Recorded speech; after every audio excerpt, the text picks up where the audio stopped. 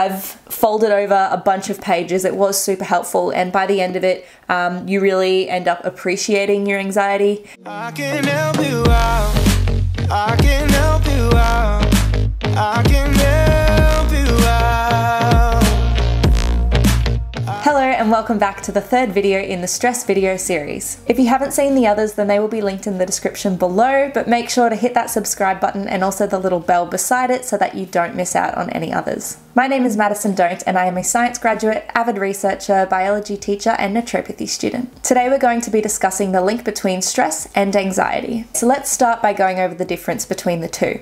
So stress is in response to a trigger and it's often short term, whereas anxiety is continuous and it's often a negative bias of normal events, such as overthinking a perfectly good conversation with someone, worrying that you said something wrong. Anxiety causes stress and worry bring on a sympathetic state that only heightens the nervous system, thus bringing on more anxiety. The sympathetic state I actually went over in my last two videos, but basically it's when your body enters that fight or flight state and therefore your thoughts are overactive and your mind is racing really quickly. So if something is trying to kill you or trying to eat you, then you need to be able to think fast and think of all possible escape options, weapon options, and all of that stuff. So it's actually an advantage and it's your body's way of trying to keep you safe. Technically, your brain gets more intelligent and your thoughts get more efficient, so this is similar to how adrenaline can help mothers lift cars off their children and all that crazy stuff. So when you are under threat,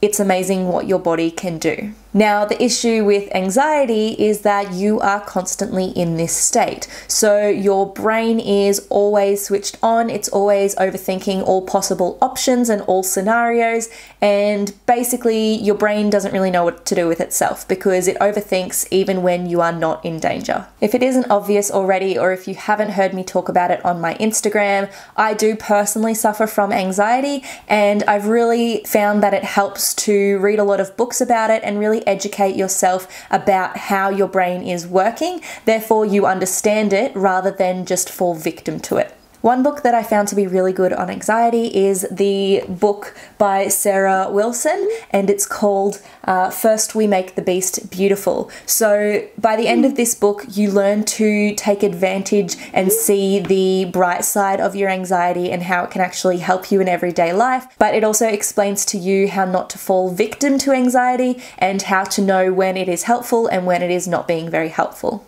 One point that I do want to make about this book though, if you do go out and buy it, is that in the first couple of chapters she talks about her personal experience with mental health, and I just found that the way she wrote it made it sound like it's inevitable that if you have anxiety you're also going to suffer with all those other disorders. So it was a little bit, I don't know, a little bit tense, but I kept reading and you can see maybe I've folded over a bunch of pages. It was super helpful, and by the end of it you really end up appreciating your anxiety. So yeah, definitely have a read, but don't think if you're just reading through the first couple of chapters that you're bound to get like bipolar disorder and all those other things, or that you're going to have suicidal tendencies if you've never had them before.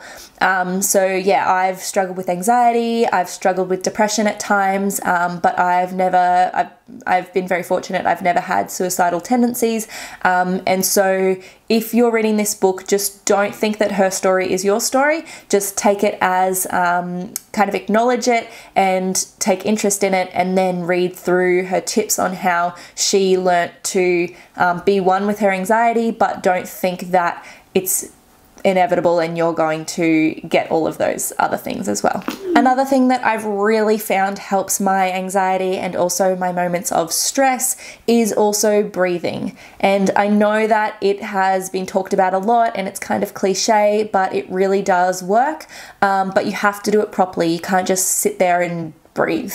I found that it's best if you breathe in for 4 and then you just pause at the top and then you breathe out for 6. So it really helps if you make the outwards breath a little bit longer, because that's when you're kind of releasing all the tension and all the thoughts. And if you count with the breath, then it means that it takes your mind off whatever you were overanalyzing and it kind of brings you back to the present. So that's what I found to be super helpful. There's a bunch of other things as well, but I will be doing a video on that next week. Let's just try it so that you know what I mean. So we're going to breathe in for 4, hold, and then breathe out.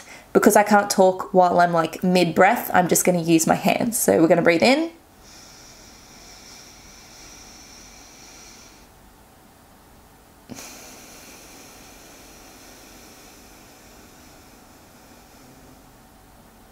Like that.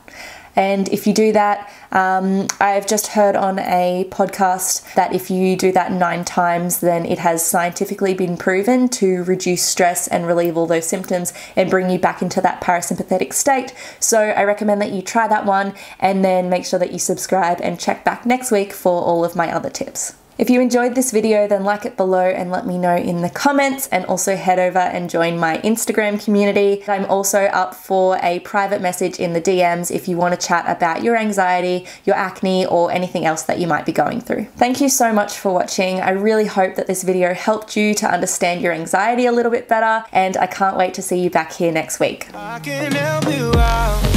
I can help you